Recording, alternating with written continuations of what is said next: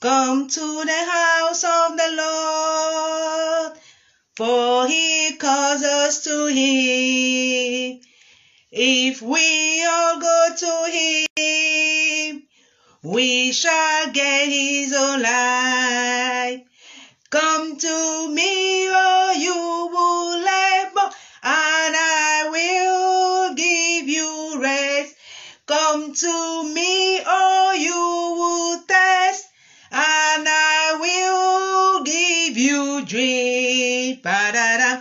Come to the house of the Lord, for he calls us to him. If we all go to him, we shall get his own life. All of us are sons of God. We have put our trust in him. Let us love one another, for our God, for our Lord God is love. Come to the house of the Lord, for he calls us to him.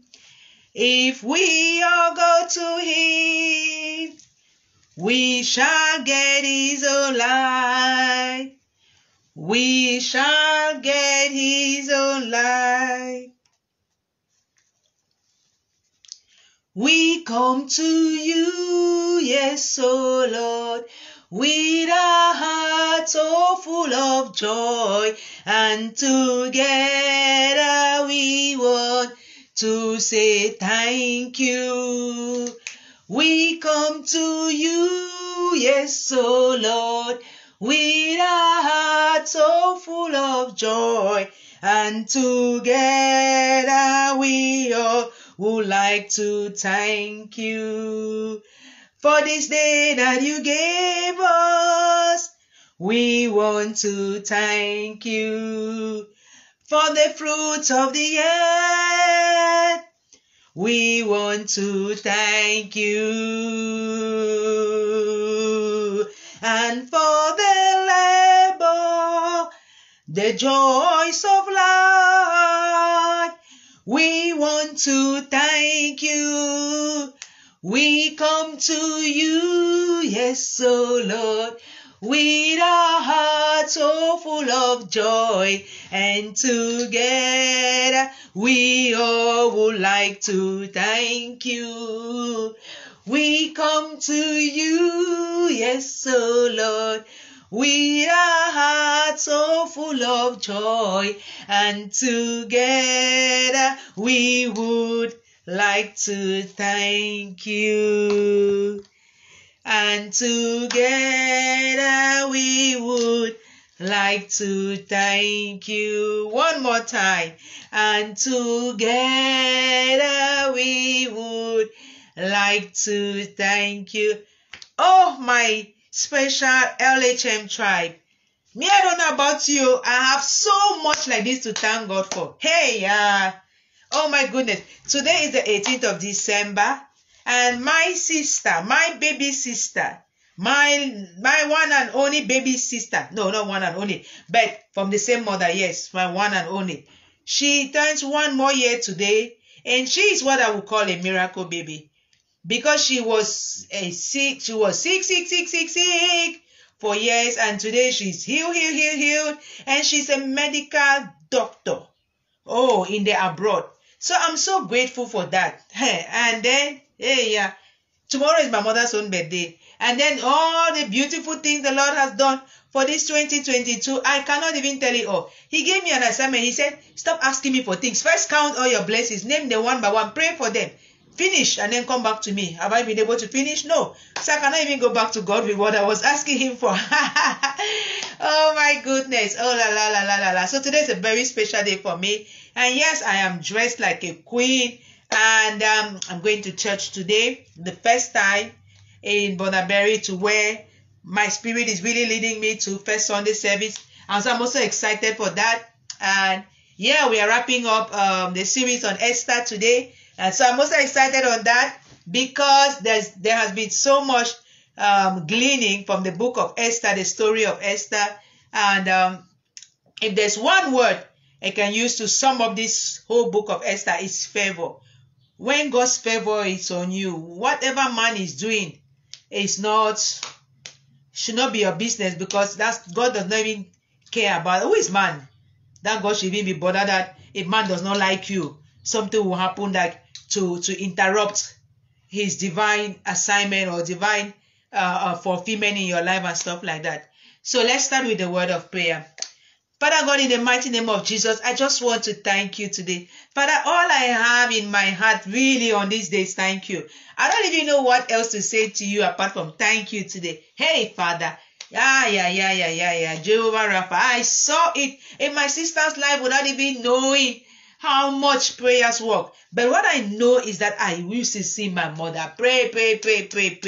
And yes, it kind of seeped into me today, and I just cannot live without prayer. And so I thank you for that. Papa, I just want to thank you even for my mom, because without my mom, all of us wouldn't be here, Papa. And oh my goodness, the story is just too long. Is it even a coincidence that her own birthday is the very next day after my kid sister's own? Father, I thank you for that. I thank you for my sons, Papa. I thank you.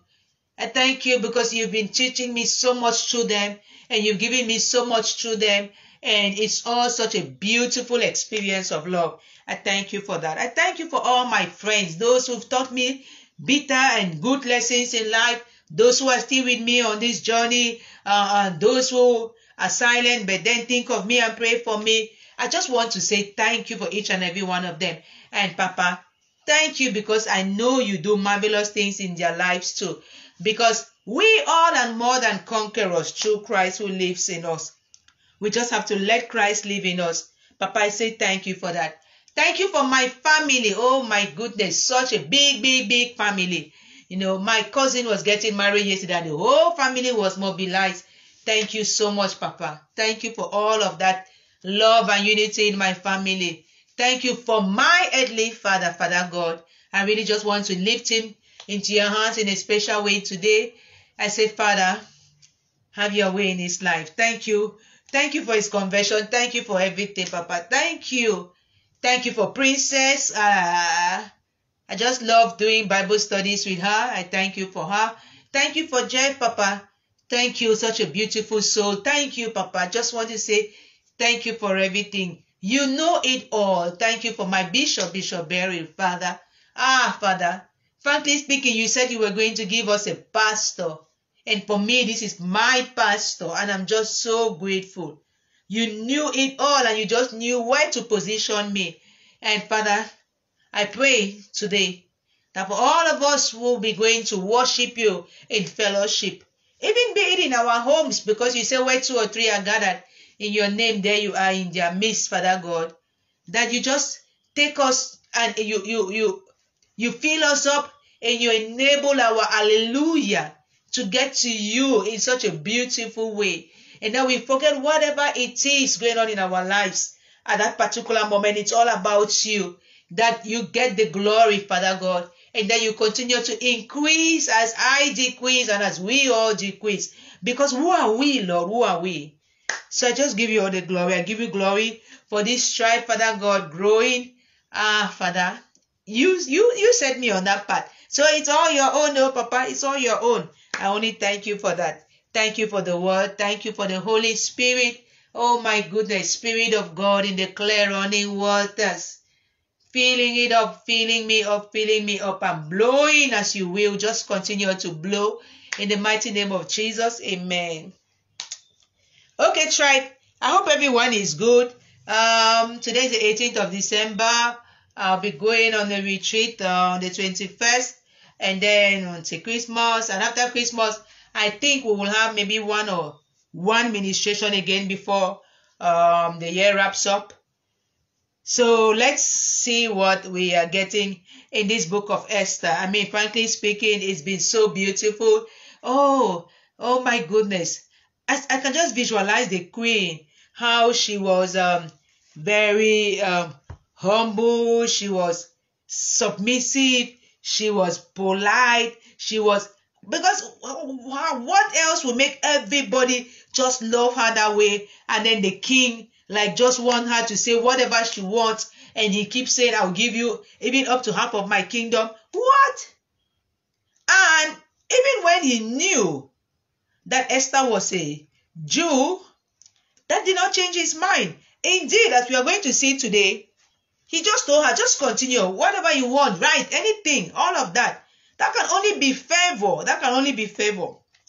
So now, Mordecai has been hung on the gallows that he had built to hang. No, not Mordecai, Haman. Haman had been hung on the gallows that he had built to have Mordecai hung on. Oh my goodness. Esther had obtained this big favor from the king. But now they still need to get an official revocation of the previous decree, or at least a new decree that supersedes that previous decree. You know, so in legal terms, we can also call it an amendment. But now what the king is going to do is not even going to amend the old decree. He's just going to give them the permission, blank check, write whatever you want, say whatever you want, do whatever you want. This is beautiful, and it can only be but favor. So I'll just be jumping from the 8th to the 10th chapter. What's important there to see how much favor Esther had, and that means that she has such an anointing over her life. Because remember, Mordecai told her, who knows if you were put in the palace for such a time as this? In the end, that is what it turned out to be. So don't despise it. She was an orphan. She was raised, fostered by her uncle, who, thank God, raised her up as his own, you know, and all of that. And she was even taken to the, you know, amongst all those other virgins, like, who knows, she must have been terrified. And then she ended up being the one that was chosen queen. And then now she has these powers. She sanctifies herself. She fasts. She does all of that. She gets the people to do all of that. And then she goes to the king without being summoned. And yet she's not put to death. She's received, and the king does what she wants. And now the king is like, whatever you want, my queen. Oh. So on that day, the king gave to Queen Esther the house of Haman, the enemy of the Jews, because now they know the enemy of the Jews. And Mordecai came before the king, for Esther had told what he was to her. So Esther had not yet told the king that Mordecai was her uncle. But remember, when Esther told the king about the plot that was uncovered against him, she told the king that it was Mordecai who had uncovered. But the king could have assumed that, well, since Mordecai sits at the gate, Mordecai can easily uncover or can eavesdrop on such plans and all of those things. She didn't tell the king that Mordecai was her uncle. But now she has told the king, and so Mordecai comes before the king. So the king had already been pleased with Mordecai. Knowing now that Mordecai is his queen's uncle, you can imagine that means his in-law. So Mordecai will no more sit at the gate. No, you cannot allow your in-law to be sitting at the gate now. No way. So this is what the king does. The king takes off his signet ring, which he had taken from Haman, and gave it to Mordecai. Can you imagine what your enemies are planning and what they have been honored with and stuff like that? All of it will be stripped away, given to you, and oh my goodness, God. And Esther set Mordecai over the house of Haman. You decide what we want to do with all of that lineage. Then Esther spoke again to the king. She fell at his feet and wept and pleaded to avert the evil plan of Haman that he had devised against the Jews. Oh, the king held out the golden scepter to Esther. Esther rose and stood before the king. So if you kneel down before the king, if he doesn't hold out the golden scepter, you don't stand. Esther, my goodness, what kind of a submissive woman is that? A very gentle woman and all kinds of things. And yet she's queen and has such powers. And sometimes we are here, we don't even have no small authority, but we are making like that. Okay. So if it pleases the king, and if I have found favor in his sight, and if the thing seems right before the king, and I am pleasing in his eyes, let an order be written to revoke. That's the word I use, revoke, right? Because I'm a lawyer. So once an order is there, the only way you can cancel it is writing another order to revoke it, or making an amendment, or all of those kind of things. So she says that, let an order be written to revoke the letters devised by Haman, which he wrote to destroy the Jews, which are in all the provinces of the king. Oh my goodness. Because it had been distributed all over. So just saying that elevating us is not enough. We have to have the letter written and distributed in all the provinces, revoking that order. For how can I bear to see the calamity that is coming to my people? Or how can I bear to see the destruction of my kindred? No. So the king now knows Esther is a Jew, Mordecai is her uncle. He loves them just like that. Oh la la. Behold, I have given Esther the house of Haman, and they have hanged him on the gallows, because he intended to lay hands on the Jews. But you may write as you please with regard to the Jews in the name of the king, and seal it with the king's ring. Open authorization. Write anything. Write as you please. In the name of the king. Oh my goodness. For an edict written in the name of the king and sealed with the king's ring cannot be revoked. Okay. So now he's not revoking the old one, but they're writing a new one that has firmer instructions. Wow. The king's scribes were summoned at that time. Okay, an edict was written according to all that Mordecai commanded concerning the Jews, to the satraps and the governors and the officials of the provinces, from India to Ethiopia, 127 provinces. That's the territory of King Ahasuerus. To each province in its own script, and to each people in its own language, and also to the Jews in their script and their language. And he wrote in the name of the king and sealed it with the king's signet ring. Then he sent the letters by mounted couriers riding on swift horses that were used in the king's service,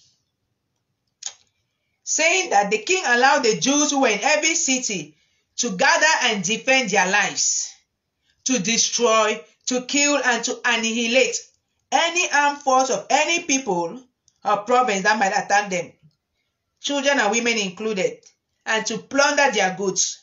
Wow. Because in the previous order, those people were just to kill the Jews, and there was nothing the Jews could do. After all, they were captives. So how dare they retaliate? If they even tried, they would have just killed them, wiped them off. But now that those people already know that, hey, Haman is dead, he has been hung, and Mordecai has been honored and everything, would they even try to attack? Even if those others were left, who would try? The few malicious ones who would try, they're gone. So now Haman is making sure that the Jews know that you are no longer captives, you are free to defend yourself. You attack anyone who attacks you, don't spare any of them. Even their goods, do with them what you want. Wow. And that's how, well, the copy was written and issued as a decree in every province and publicly displayed to all the people. And the Jews were to be ready on that day to take vengeance on their enemies. And Mordecai went out from the presence of the king in royal robes of blue and white with a great golden crown, and a robe of fine linen and purple. Wow. And the city of Susa shouted and rejoiced. Look at how much honor Esther is bringing to that uncle who brought her up. Never minimize the good you are doing to an orphan, to a widow, to an underprivileged. They might actually be the source of your elevation tomorrow, or some other person, but God is watching. This is what I get from all of this.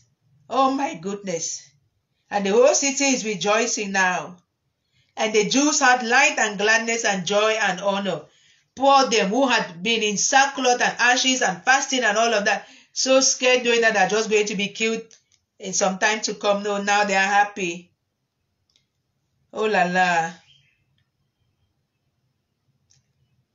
And so they were gladdened with joy, and there was a feast and a holiday, and many from the people of the country declared themselves Jews, for fear of the Jews had fallen on them. Okay, so they are not even going to wait till they are already like, no, me too, I'm a Jew. I'm serving that your God. I serve a living God, oh, even the devil knows.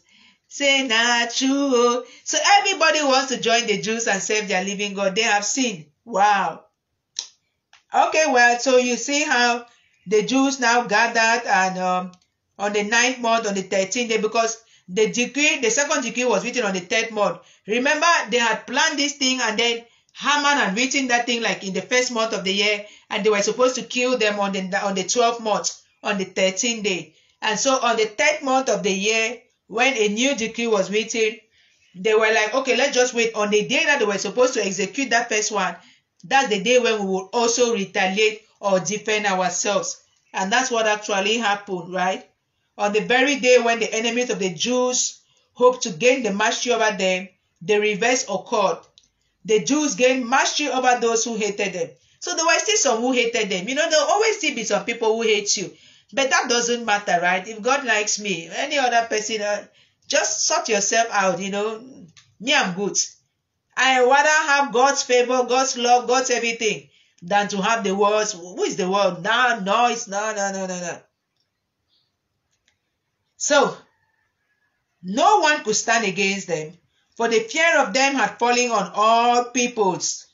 And the officials of the provinces, and the satraps, and the governors, and the royal agents also helped the Jews. Oh my goodness. So, the fear of the Jews has fallen over them, and now they are also being helped by the officials. So that means that they are even having support of the administration and the army and all of that. So those few enemies, who are they? How dare you? Oh la la.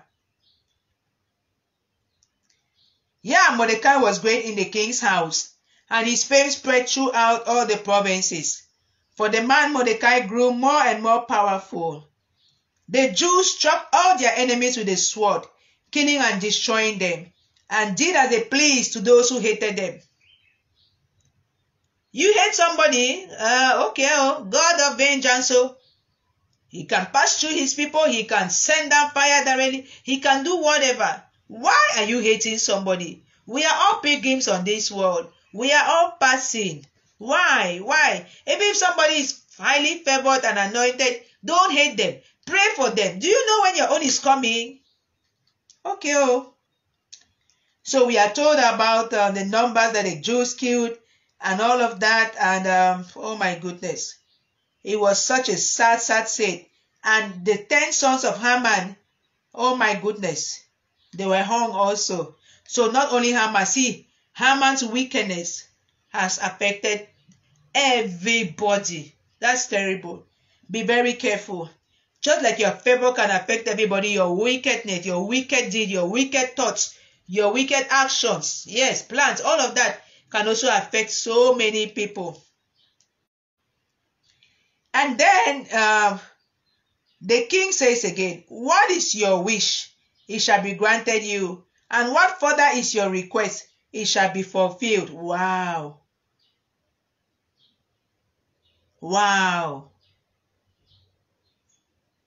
Because the king is now having a report of what is happening. And the king is wondering, is that all what you want to do? And so he keeps asking Esther. And Esther says, if it please the king, let the Jews who are in Susa be allowed tomorrow also to do according to this day's edict. And let the 10 sons of Haman be hung on the gallows. Okay, yeah, and the king commanded that this should be done. Oh la la. So the Jews in Susa did what those all over the place had done. Oh la la. In short, they killed and they didn't even care about to plunder the goods of those people. What are you doing with material things? Cargo, as we call it, vanity of vanities. See, Solomon, that great Solomon, at the end of his life, he realized all of that doesn't matter. So we better learn from Solomon. I am just so detached. Like somebody can even say, I want this dress. Say, Papa, take, or Mommy, take. No. What am I going to do with any of these things when I close my eyes? Nothing. And how many beds can I sleep up? How many cars can I drive? How many all of those things? Nada. So the best thing to do is live a very detached life. And don't even covet another person's thing. If they even give you, what will you do with it? Can you maintain it? All of that. Because it's not just about house. It's about maintaining the house. It's not just about car. It's about fueling that car. It's about servicing the car and all of those things. So when all of that was done, the Jews of the villages and all of that, they held the 14th day of the month of Adar as a day for gladness and feasting, as a holiday, and as a day on which they send gifts of food to one another. Oh, communion of spirit. Wow, wow, wow. And that is how the feast of Purim was inaugurated, because Mordecai recorded all these things and then sent letters to the Jews and said, we have to always remember this year after year. That is how their history was transmitted. All the good things that the Lord has done for them, they had to. So the Jews accepted, and then they decided to commemorate, to put it down, make it into a holiday, saying that you've turned our sorrow into gladness and our mourning into a holiday. So they have to make days of feasting and gladness. You know, these people, they know how to celebrate. So it's not just going to be a one-day thing. It's going to be maybe 2 or 3 days. Oh la la. And when he came before the king, he gave orders in writing. Okay, yes, Mordecai just recounting all what happened. So they call these days the days of Purim, after the temple. Meaning, because of all that was written in this letter, and of what they had faced in this matter, and of what had happened to them, the Jews firmly obligated themselves and their offspring and all who joined them, that without fail they would keep these 2 days according to what was written, and at the time appointed every year, that this day should be remembered and kept throughout every generation. And Mordecai and the Esther, of course, they grew in stature and in love and in favor and in all of those things. And that is how Mordecai became so great and great and great.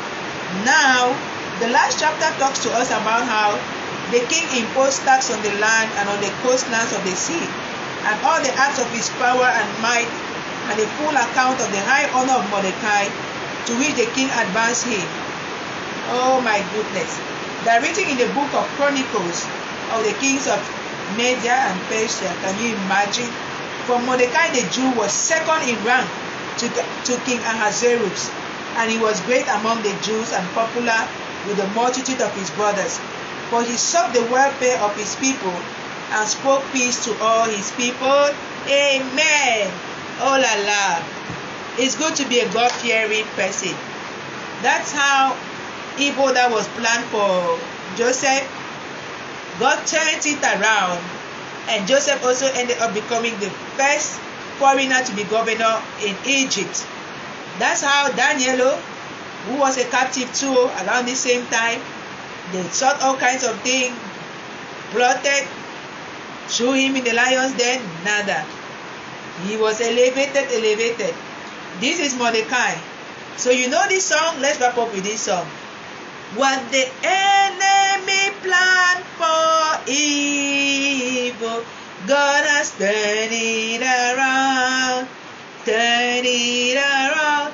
What the enemy meant for evil, God has turned it around for my good. Put your name there. What the enemy meant for evil, God will turn it around. Turn it around.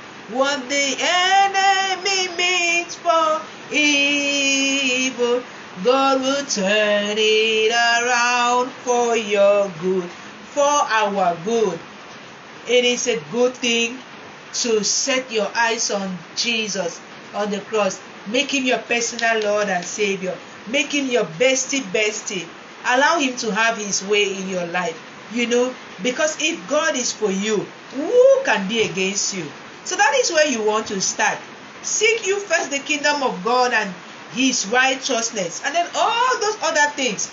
That's what Mordecai did, and that's how he was able to raise up Esther in all of these ways of the Lord. And even if the name of God is not mentioned once in this book, you see God being alive in their lives. Because praying and fasting, to who else? They are Jews.